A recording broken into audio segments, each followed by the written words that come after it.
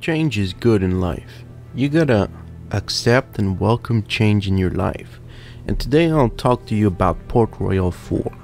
So a couple days ago, there was the possibility to pre-purchase Port Royale 4 from Calypso, and it will grant you access to the beta. Of course I did so because I quite liked previous games, even though I found them to be quite repetitive. But I just want to get that out of the picture. I'm not being provided a free copy. According to my track record of reviews of Calypso, I don't expect them to ever give me a free copy again, ever. But I wanted to touch a subject with Port Royale 4.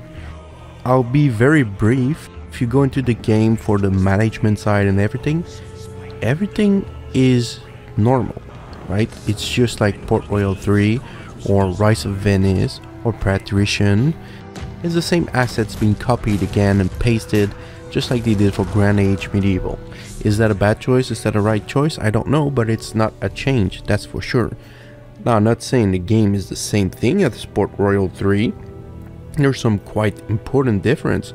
The first one, if you go on the world view, you got a entire world in 3D, and the cities, rather than being like a 2-minute load time to go into M, you just zoom in and it's right there on the world map. So that's definitely some change, some welcome change. I didn't see anybody complain about that change, but I did see a lot of people complain about other changes. These other changes that were very complained about from different videos and previews and forum posts and wherever you want, people were apparently not too pleased with the undertaking that Calypso has decided to do with the way the battles are played out in Port Royale 4. So if you played any of the previous title, except the very early ones, when you engage in a battle with your ship, you actually went to the ship just like Sid Meier's Pirates, and you were able to directly control the ship, order fire on the side, you had to aim the shot. It was a tactical battle, but it being changed a lot for Port Royale 4. You don't have any tactical approach to the game anymore. When you go into the battle, you go into a turn-by-turn battle sequence. I think this change is not as bad as people claim. People will come and say it's a downgrade, it's unbelievable that this series goes from remarkable tactical combat for the ships to a turn-based combat for the ship. Just doesn't feel like an upgrade. Usually we see the other way around. The game goes from turn-based combat system to a tactical combat system. It can still be kind of turn-based, but it's usually an upgrade that we go through. And now it seems like Calypso, what they did with Port Royale 4 is a big leap backward with the combat, at least from what it appears on the surface. So let's before talking about really the turn-based combat, I want to go back on other titles I've played, like Rise of Venice and Port Royale 3 and Patrician 4, and the combat is not that great, to be honest. The combat is problematic because there are some strategies that are so useful that there's no reason to not use them. For example, the best strategy is just like in Sid Meier's Pirate, is to take the smallest ship, fastest ship, and just kite your enemy across the entire Atlantic Ocean back and forth until you destroy them. So effectively, in these games, you can take the cheapest ship with cannons, and you can run down the entire enemy fleet with no repercussion at all. That's not exactly what I call tactical. This is more of a grind, a long boring grind. But this is what we had in most of the series until now. Now with the release of the beta of Port Royale 4, we have a new perspective to the combat of the ships themselves. So I know that the first thing you'll ask me, is it perfect? Of course not.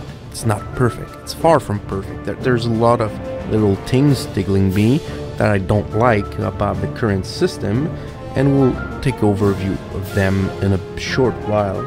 And the second question Cal asked me, is it good? And my answer is no. Read the title properly. I said it's better than you think, not that it's good. And the reason it's better than you think is, just as I mentioned, the tactical battle was really easy to cheese.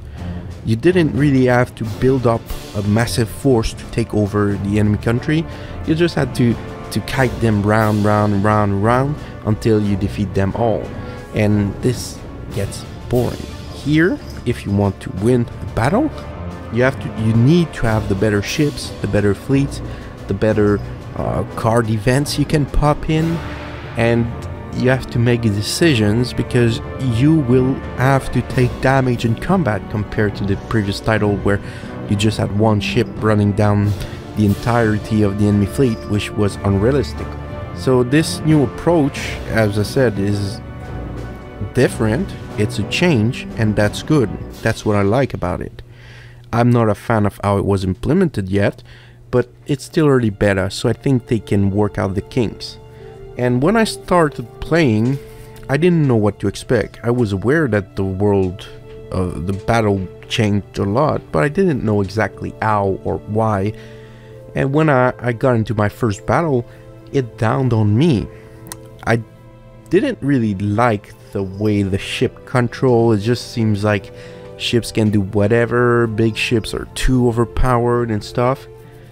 And it made me think, and I had memories coming back from, I don't know, 15, 20 years ago.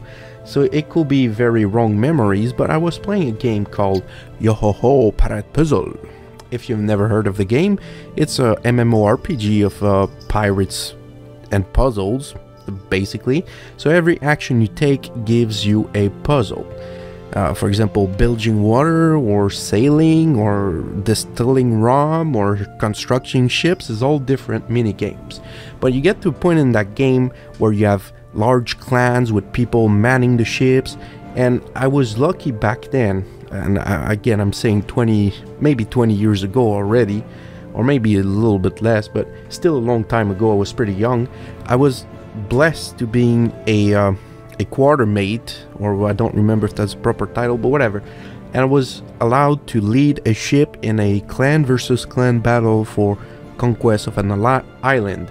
And the combat sequence was special, felt like what we're getting in Port Royale 4. You add some actual elements to implement in your strategy. So your ships add their momentum. If you were going forward at full speed, you could not slow on a dime and turn around to shoot your cannon. You had to set up every shot. You had to be prepared. You had to be prepared for the boarding.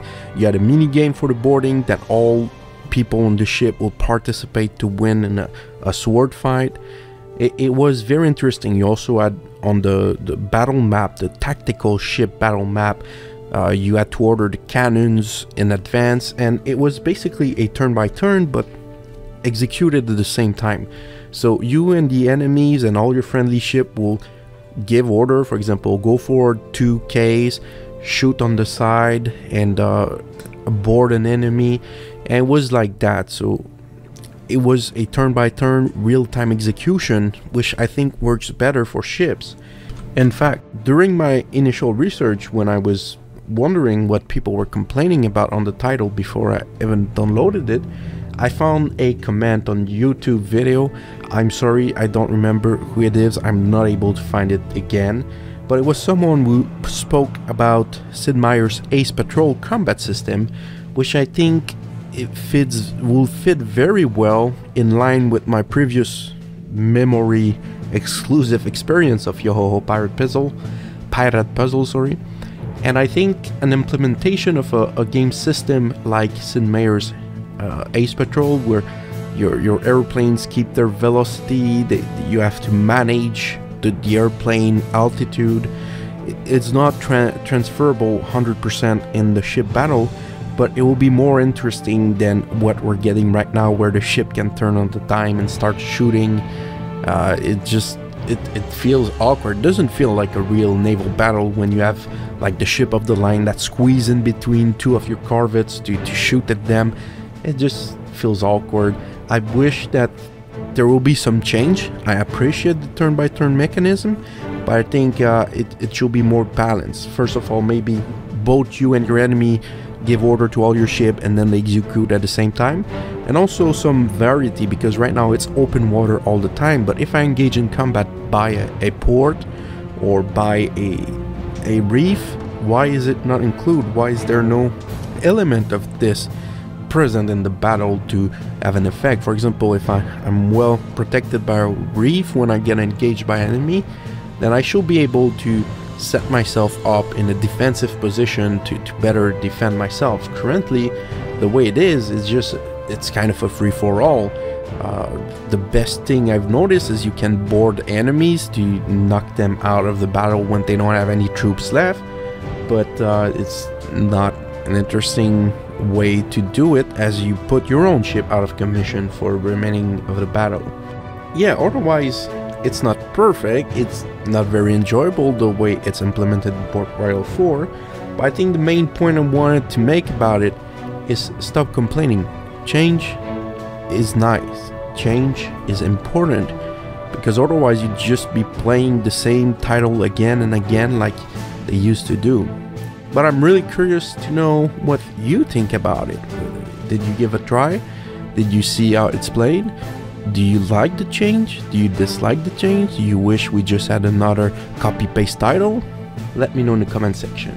Thanks for watching and see you next time.